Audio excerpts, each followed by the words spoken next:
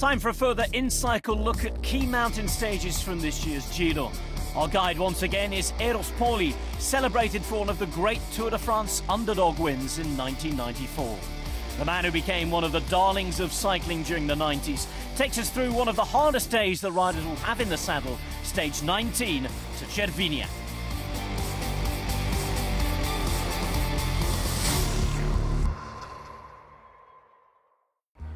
It's a hard stage. It's the long stage of this Giro. 3 big climbs, all in the final, in the last 50 km. Until here, the rouleur, they control the race. They must keep concentrate and support the pain, because after 18 stages at the end, it's a lot of pain. The Giro is backloaded with mountain stages in the third and final week, with 3 days in the high mountains. A mini tour of Piedmont takes in 5 provinces before riders reach the Aosta Valley. Stage 19 starts on the plains of Gravellona Toce, and after the third category climb of Croce Serra, the peloton heads towards 2 first category climbs before they race for victory towards Cervinia. For sure somebody attack at the top for the sprint of the king of the mountain, and probably they keep going to try to attack the second climb of the day. They call the San Pantaleon. Yeah, the last 3 kilometers on each climb is the most harder, because it's in the last 4K of the climb you can do the difference. Now, this is a hard session. 12%. I can see in front of me a large corner on the right, and probably this is the top, because I can see the road going down. Bon voyage. By now, the riders will have completed over 190 kilometres, with another 40 to go, almost exclusively uphill. After the 20k descent down San Barthélemy, riders will be turning squares as they approach the 16-kilometre climb up Col de Saint Pantaleon. With the average gradient of 7.2% and maxing out at 12, there is little respite. This climb will more than likely offer numerous chances to attack, if anyone has anything left.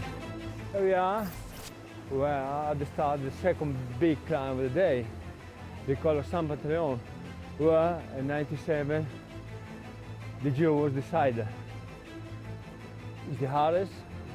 It's the first star, but hard the last 3 kilometers. Close to France and Switzerland, this is a steep border region, and it's got plenty of peculiarities. I like the French name in this area, of course, because we are very close to France, but the food and wine is much better in Italy, I'm sorry. An Italian through and through, it seems. Enos's build and roll meant that he was a lead-out for the big-name sprinters, but he had to ensure that he made it through the mountains first. Maybe no more than 20 riders at the head of this big stage, and the rest of the peloton behind to try to survive. So if in the head, the leader go up about 22, 23 km an hour in this last part of climb, the gruppetto go up 15 km an hour, 16 maximum. I love this place, Ristoro, Ostello. Ristoro also means you can stop, have a wine, cheese, salami, good food. This should be a good king of the mountain. There, I'm always the first.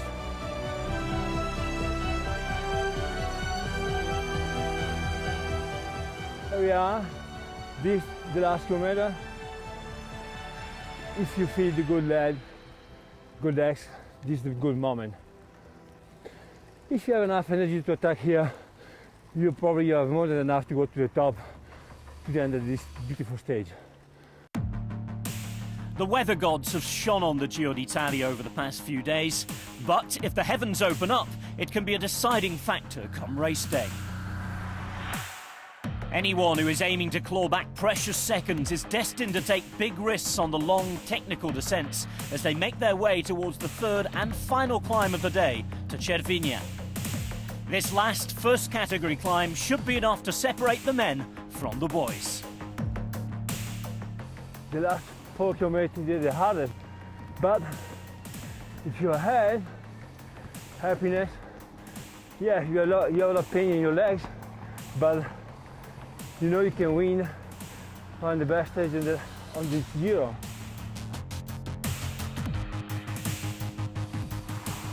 Now is the moment of the glory. I hope the rider go find a better day than mine, because the weather can make a difference. In a big Giro like this, in the many components, I'm lucky to be strong, mentally okay, and it's very important, no crash.